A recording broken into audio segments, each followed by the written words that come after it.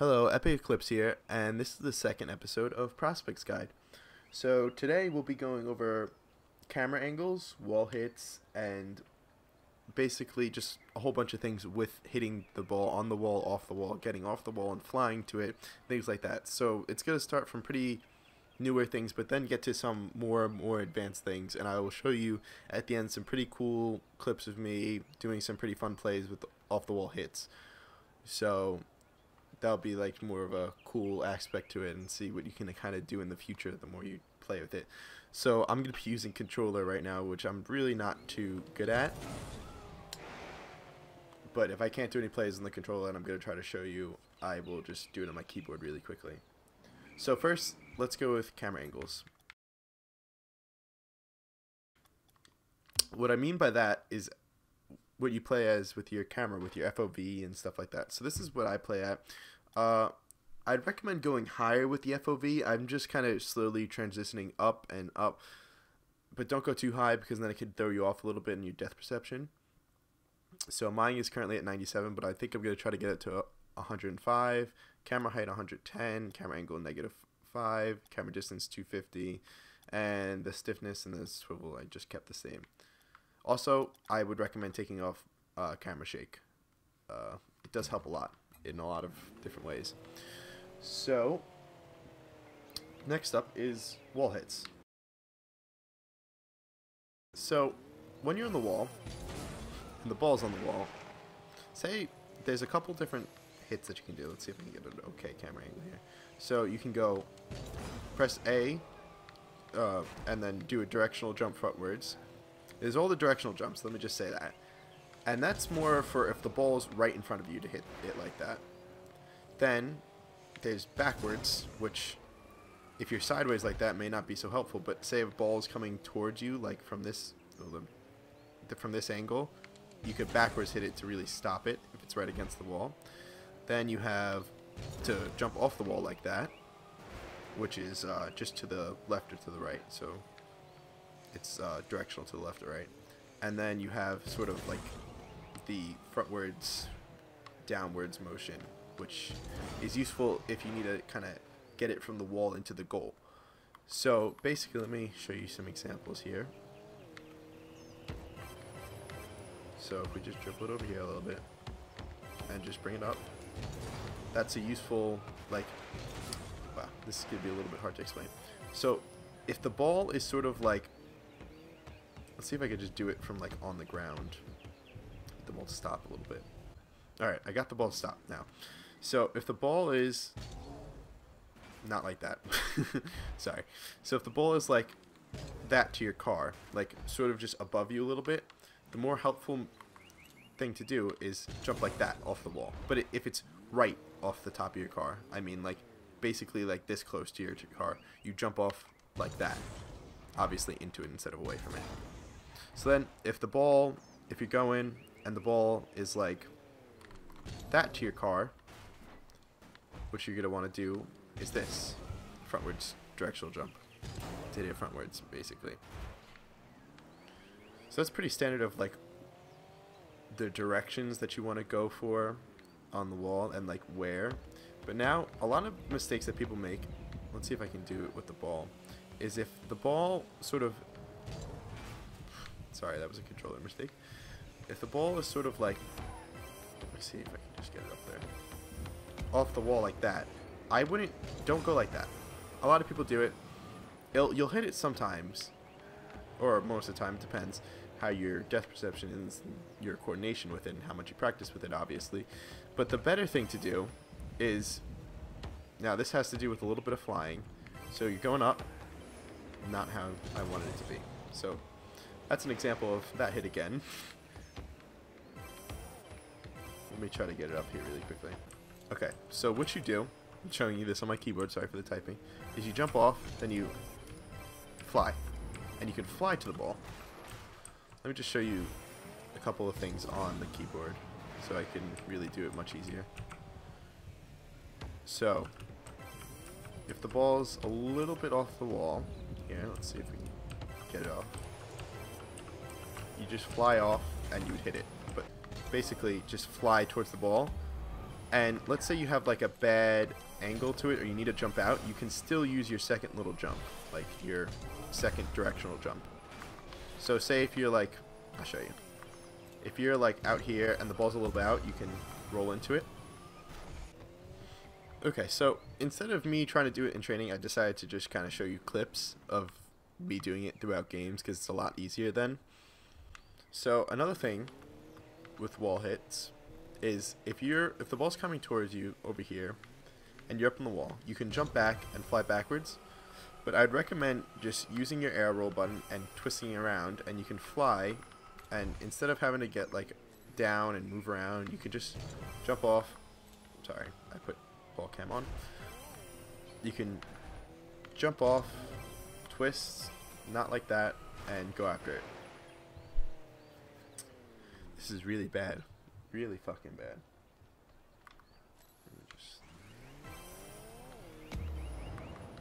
So, besides from all that I was just saying with the wall hits and how I just showed you the clips, hopefully I put them in pretty easily.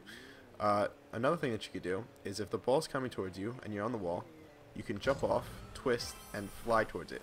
I don't know what's wrong with my camera angle right now. Let me try it over here, I'm sorry. So you can flip off and fly towards it and hit it. That's a way of clearing the ball and stuff. But let's move on from wall hits and stuff, and I will show you more clips of just like what I mean by what I'm saying. Basically, it'd probably be easier that way. Excuse me. Also, one other thing, I know my keyboard's gonna be a little loud for this, but if say you jump off the wall and you need to go and you're going downwards, basically, that happens quite often. Or if you're like kind of jump off, you're going like that. So something that will keep you up in the air is if you do your second jump. So if you go and you jump off and you jump like that, you'll be going up in the air like you're doing a normal aerial. So my recommendation is if you need to really go far and jump off, do that little jump and there you go. You have a little bit more distance and a little bit more control of your car than before. And the other thing that I want to bring up was when you're going for an aerial, if you're going full speed like this and jump, you're literally just gonna fly to the roof. Like, I've got no other way to say it. If you're going really fast, you're gonna fly up above the ball when you jump off. So what you want to do is maybe when you're going up, slow down a little bit and then jump off, and you'll have much better control of your car and much better control of the speed.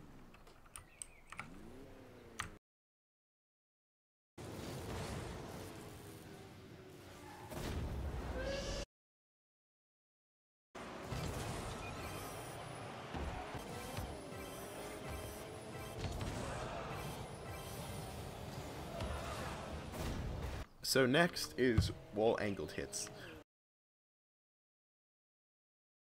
which I may be saying that completely wrong, but basically this is to play the ball off the wall from like hitting it.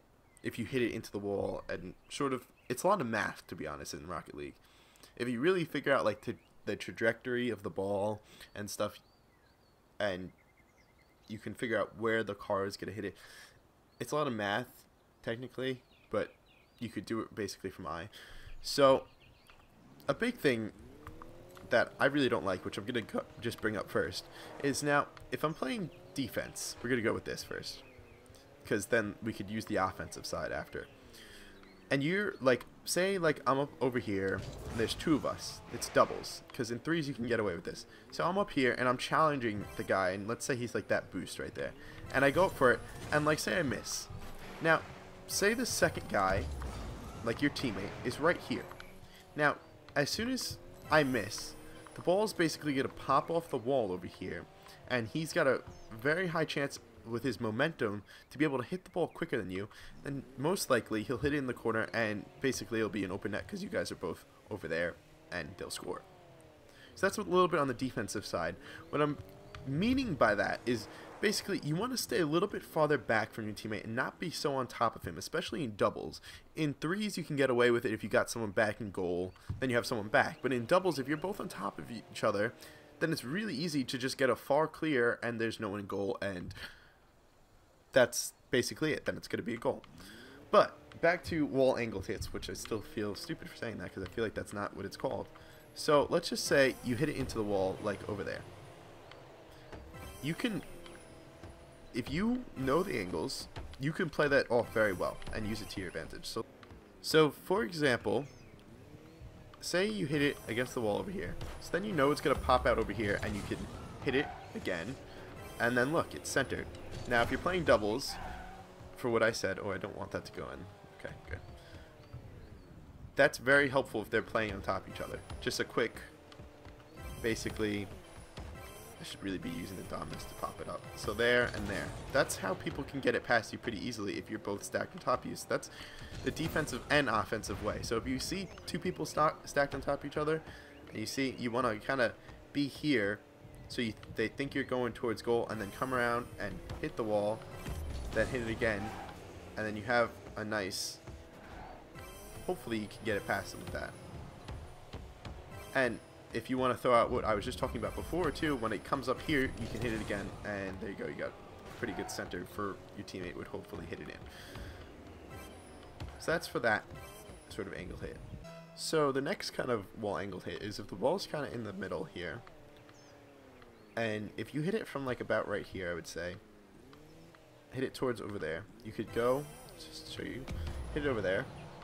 Then as it's coming back, you can play it because you know where it's going to go, and you can hit it in just like that. So it's kind of simple, so let's watch it here. So you hit it up, and then you come and you hit it again. Now, you could, obviously, the better you are, you can make that more fancy. You can do, like, I'll show you.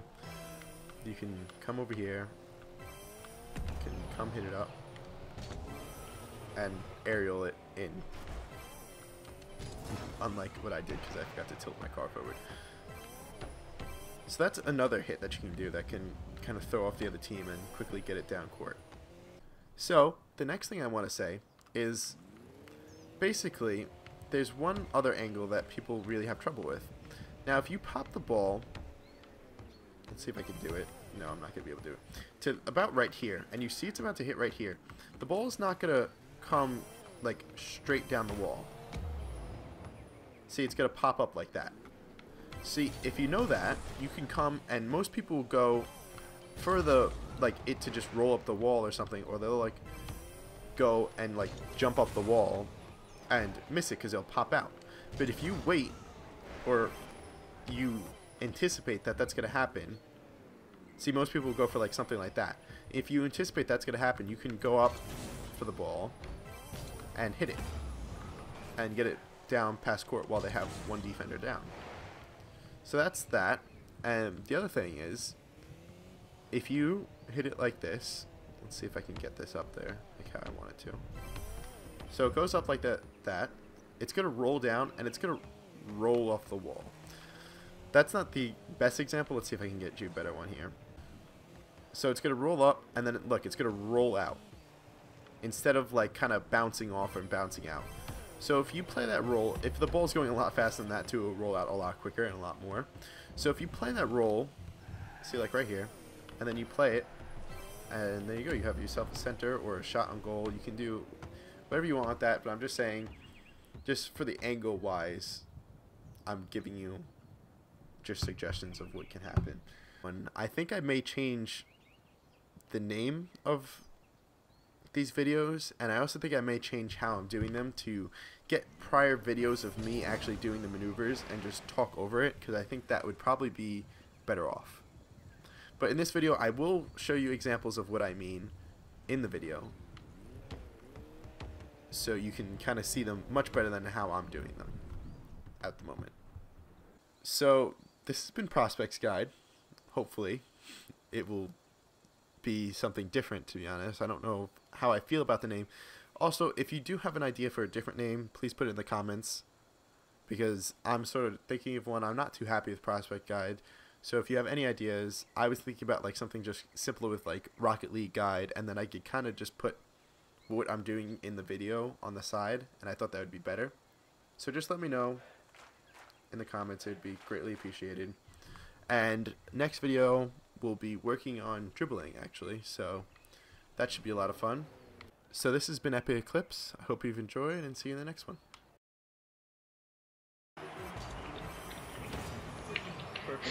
Let's go.